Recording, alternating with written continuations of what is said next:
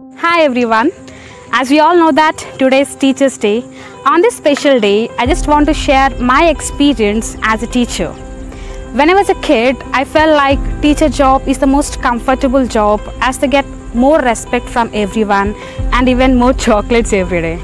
But now, after 5 years of my teaching experience, I realized that what I felt in my childhood is completely contrasting to the reality. Being a teacher is not only a job, but it's a great responsibility and a bondage between students and us.